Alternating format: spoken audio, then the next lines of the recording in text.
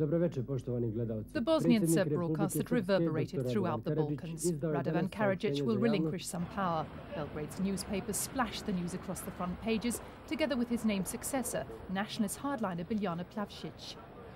It's a major step forward. We think it's the beginning of the end of Karadzic's political influence. Karadzic plans to concentrate on domestic affairs, including refugees and the economy. Many fear he could try and keep a firm grip on power through Plavsic. Her responsibilities include the peace process and links with the international community, areas where Karadzic, as a twice-indicted war criminal, has been frozen out.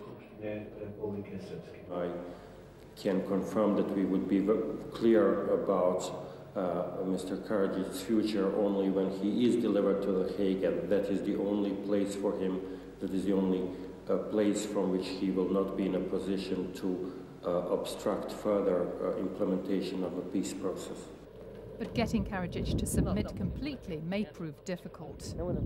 As far as President Karadzic is concerned, I believe that the people have 100% confidence in him, and that the president himself will respect the will of the people.